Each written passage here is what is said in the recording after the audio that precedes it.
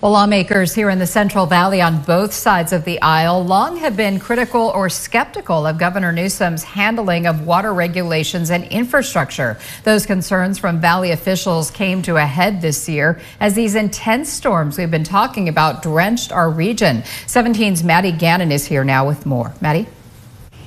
Tammy, amid the intense storms in January this year, Assemblyman Vince Fong, Assemblywoman Jasmeet Bains, and State Senator Melissa Hurtado all wrote letters to Newsom asking him to ease pumping restrictions in the Delta to save more water.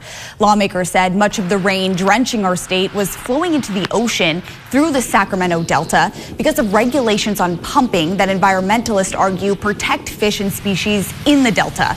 In January, our lawmakers' calls went unanswered.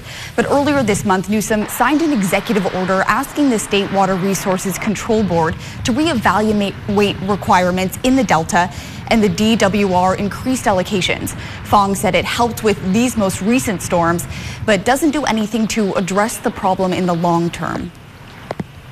His executive order calling for the State Water Board to reduce some of the outflow restrictions does provide some more water to come to the valley. The Department of Water Resources did increase the allocation at 35%. But again, if you look at the science, you look at the data, you look at the hydrology, the amount of water and snowpack we have, we should not be at 35%. We should be at 50% or even higher. We could have created more reservoirs. We could have created more above ground storage and saved even more water.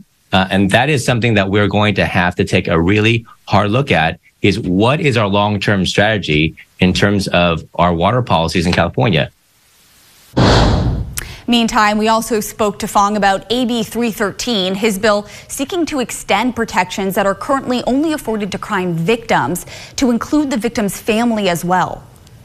When someone applies for Form 1707 protections, they are notified if a convicted offender is being released. They're notified of where that individual is going to live or where they're going to go.